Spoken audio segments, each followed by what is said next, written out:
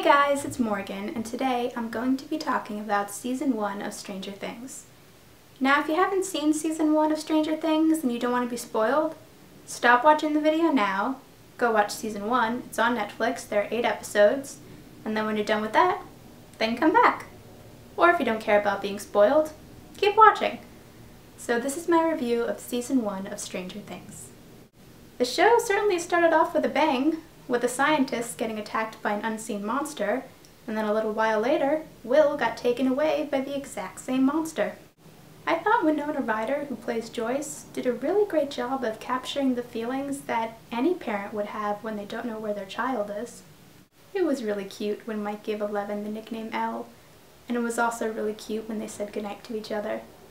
And I also really liked that even though Lucas and Dustin were suspicious of Eleven when they first met her, Mike wasn't. I felt really sorry for Eleven when Mike had her hide in the closet and she had a flashback of being put in a cell at the Hawkins laboratory. But I also really liked that when Mike came back for her, he made sure she was okay. I really liked the scene when Lucas is about to leave Mike's room to tell Mike's mother about Eleven, but before he can, Eleven uses her telekinetic powers to close the door and lock it. You could definitely tell the boys were very surprised that she could do that.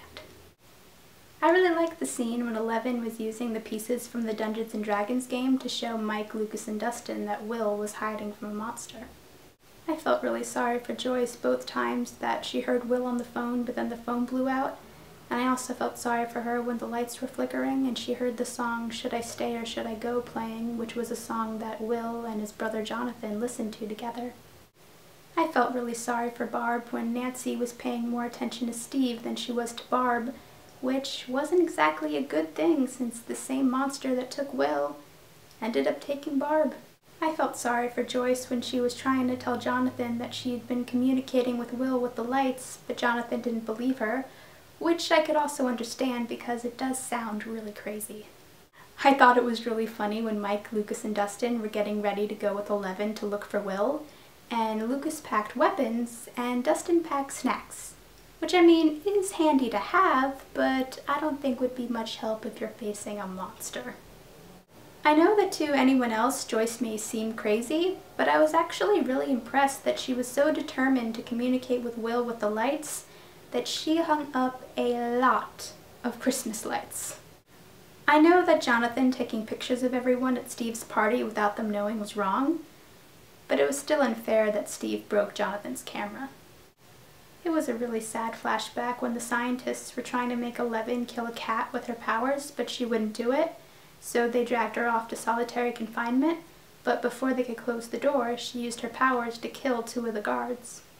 I really like the scene when Joyce is communicating with Will with the Christmas lights, and she tells him to blink once for yes and twice for no, and she asks him if he's alive, and he says yes, and then she asks him if he's safe, and he says no.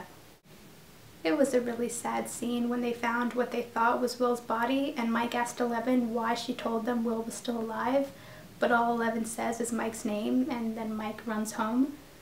I was really glad that Eleven was able to prove to Mike that Will was still alive. I really liked the scene when Nancy was telling Jonathan about the monster that she saw in the picture of Barb from the party that Jonathan took, and Jonathan realized that the monster that Nancy is describing is the same kind of monster that his mother Joyce was describing, and he realizes that his mother might have been telling the truth.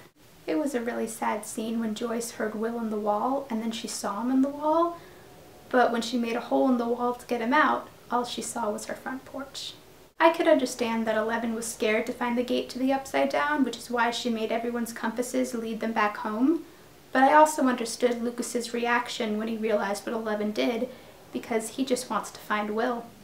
I loved the scene when Hopper told Joyce that he went to the morgue and found out that the body they thought was Will was a fake, and he tells Joyce that she was right. I mean, finally! If you've seen the show, you know that Joyce was right, but it's nice that at least now one person believes her. When Joyce and Hopper were talking to Terry's sister and she was telling them how Terry had a miscarriage but had this fantasy that her daughter would come back with powers, even without the flashbacks of Eleven during that scene, you could tell that her daughter was Eleven. And since they didn't reunite in Season 1, I wonder if they ever will. I thought it was really funny when Eleven saved Mike and Dustin from the bullies, and as the bullies are running away, Dustin yelled after them, "That's right, you better run! She's our friend and she's crazy!" I liked when Joyce, Hopper, Nancy, Jonathan, Mike, Dustin, Lucas, and Eleven all met up together and talked about how Eleven can use her powers to try and find Will and Barb. It was nice to see all the storylines finally coming together. I felt really sorry for Eleven when she freaked out after seeing Barb's dead body, but I did like how Joyce comforted her and told her it was okay. And then Eleven found Will and was able to talk to him for a while, and the others could hear him through the walkie-talkie, but then he disappeared. I liked that Steve wanted to make things right with Jonathan, but I also understood why Nancy and Jonathan wanted him to leave. They didn't want him to be there when the monster showed up. But he wouldn't leave, so when the monster showed up, he saw it. And then it disappeared, and then he left, but I did like that he came back to help when he saw the lights flickering again. I thought it was cute when Mike told Eleven that after everything was over, his parents can get her a real bed to sleep in the basement and that she could live with them.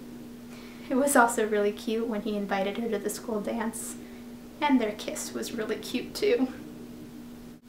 It was an emotional scene when Joyce and Hopper were in the Upside Down looking for Will, and it was also an emotional scene when they found Will, especially because of the flashbacks of Hopper and his daughter who died. It was a powerful scene when Eleven sacrificed herself and used her powers to get rid of the monster, but it was also an emotional scene when she turned around and said, "Goodbye, Mike," and disappeared along with the monster.